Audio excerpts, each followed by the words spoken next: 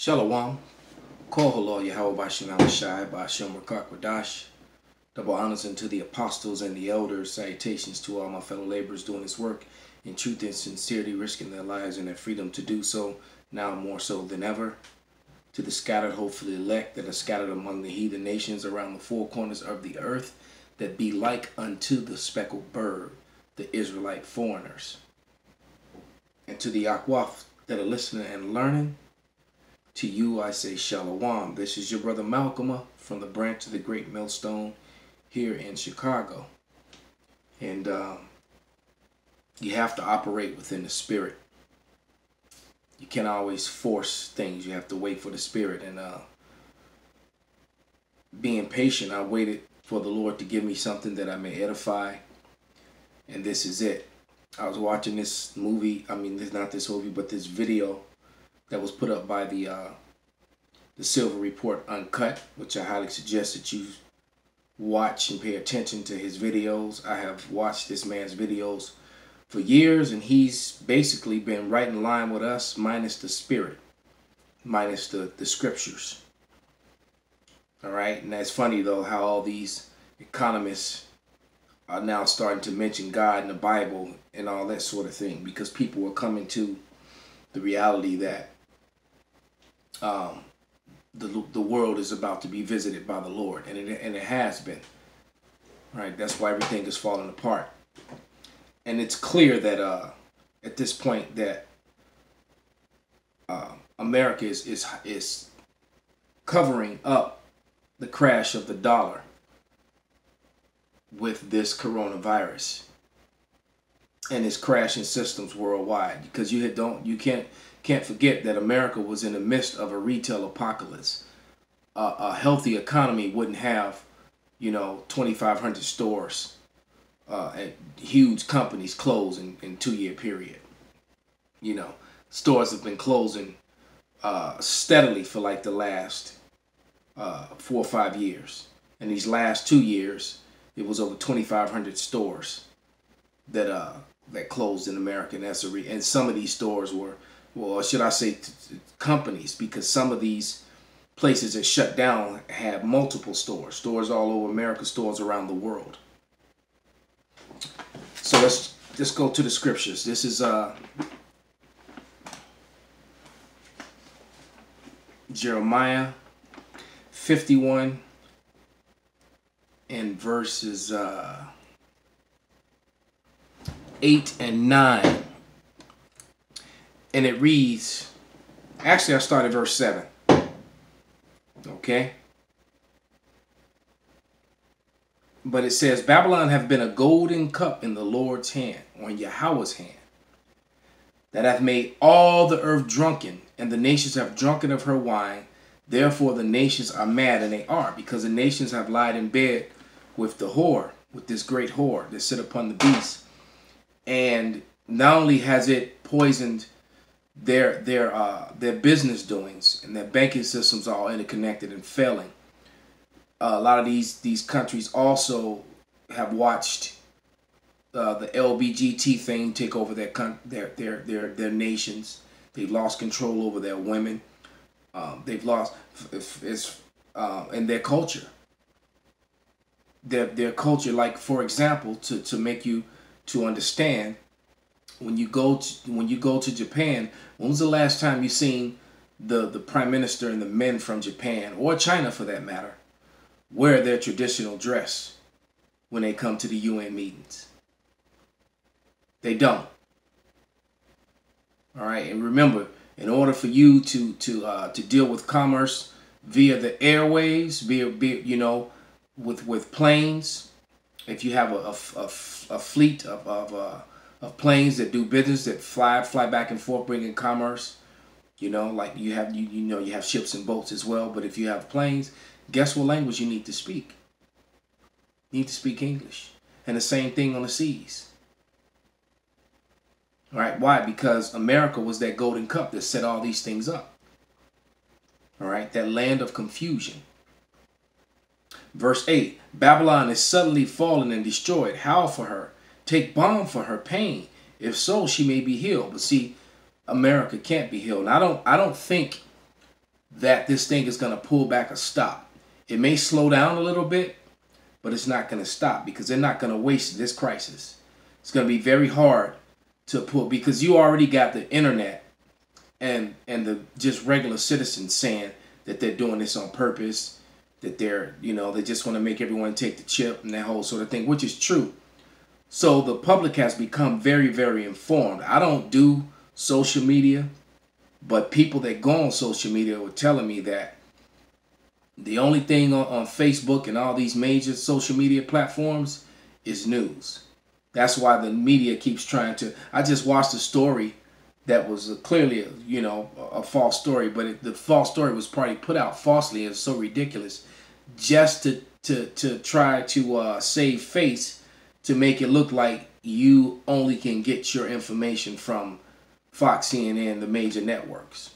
And it was a story where supposedly a bunch of celebrities have been arrested and Oprah had been arrested, and it was like, this is so ridiculous, and this is what happens. And I believe that was a false story put out purposely, for that purpose, to try to discredit, truthers, to try to discredit the information that flows on the information highway freely. So what they're trying to say, if it's not coming from Fox, CNN, ABC, NBC, then it's not credible. Anything that comes from Esau, Edom is not credible. All right? And one thing that America does not want is a well-informed or well-prepared nation. And people are getting informed and prepared. So if you try to pull it back and do it again, the people will be more prepared. So I believe that they're going to act and keep going with this thing and not let up. Verse 9. We would have healed Babylon, but she is not healed. Forsake her, and let us go every one into his own country, for her judgments reaches unto the heaven, and is lifted up even to the skies. And lots of people have left America and are going back, especially the elites. A lot of people from America have left also to go hide in their luxury bunkers and go to their neutral places. There's a reason why most of those luxury bunkers were built in New Zealand, because that's a neutral place where probably won't be any missiles flying to when this whole thing goes down, all the way down. So it's funny how Esau, Edom, the so-called white man, can cause all this problem, cause all this death and destruction of economies and countries and life, and then go try to hide from his own mess and come out of his hole and try to inherit whatever's left when he's the cause of it being destroyed. Well, the Lord's got different plans, This is, let's go to the book of Isaiah. And let's read 13 and 14, and it reads, actually I'm going to start at verse 11. And I will punish the world for their evil, and the wicked for their iniquity. And the wicked is Esau, Edom.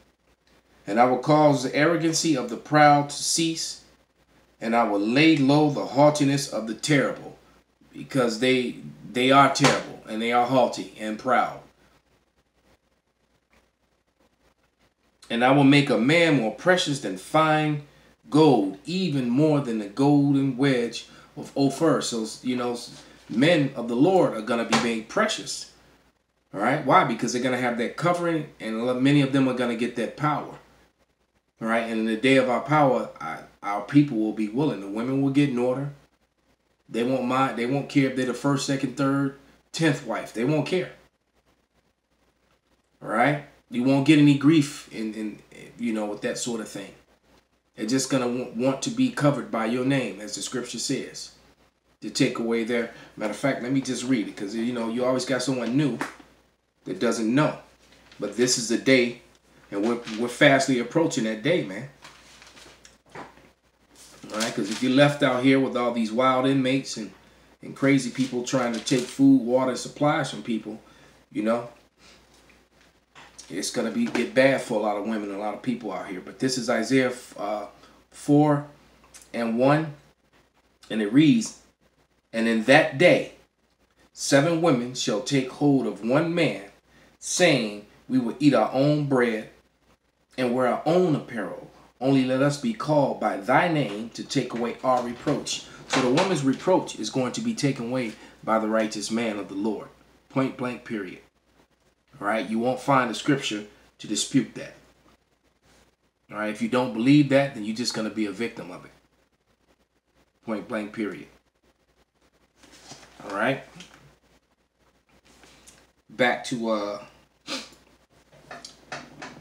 chapter 13 and 13 and 13. Therefore, Isaiah 13 and 13. Therefore, I will shake the heavens and earth and shall remove her out of her place.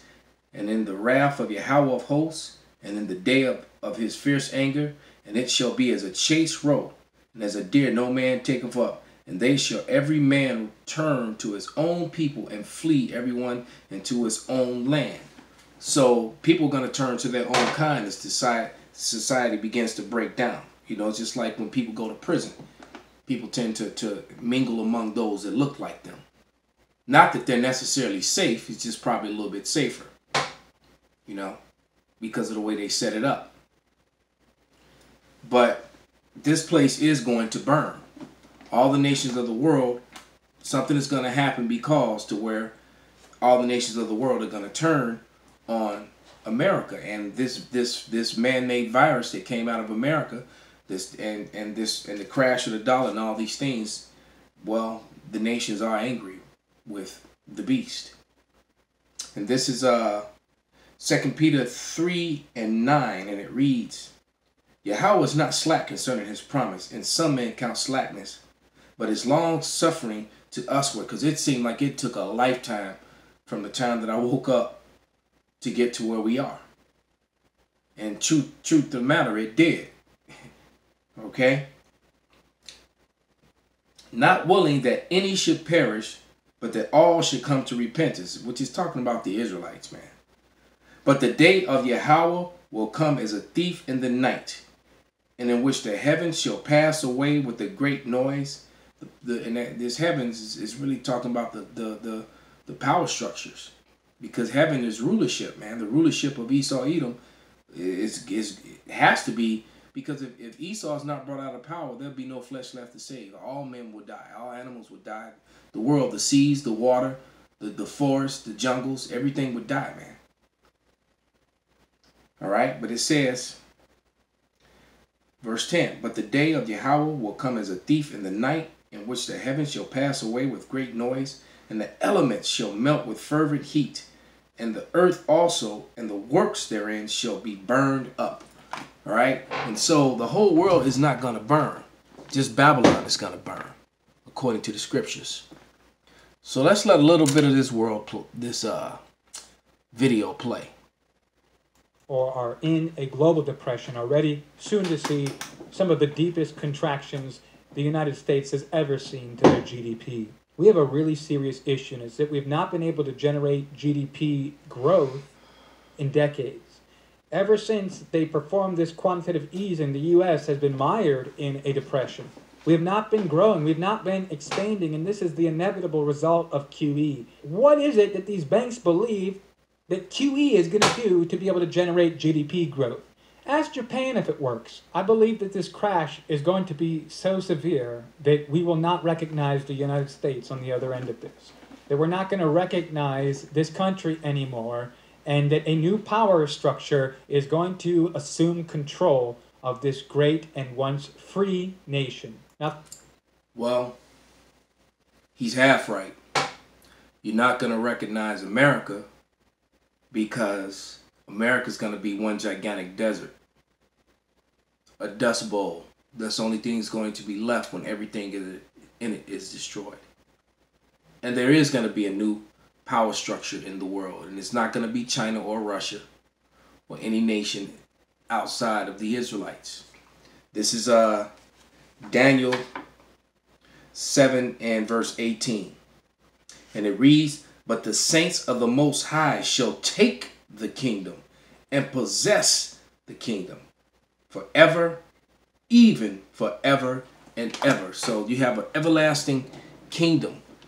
The kingdom of heaven shall be here on earth, and it shall be ruled over by who the world ignorantly calls Jesus Christ, who is Yahweh Shai, and sitting on his throne is going to be King David, and the rest of the 12, and then the governing body of the 144,000 are going to rule over this world for eternity in a righteous earth, and they're gonna be like gods, just as the scripture says in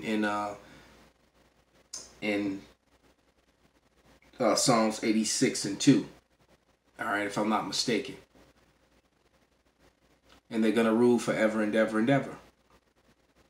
And it's going to forever be peace on earth. No more wars, no more sickness, none of that. No more viruses. So with that, we'll give all praises, glory, and honor unto Yahweh B'Shem Shai, B'Hashem Rakak Wadash, Wa Abba Babal. Shalom.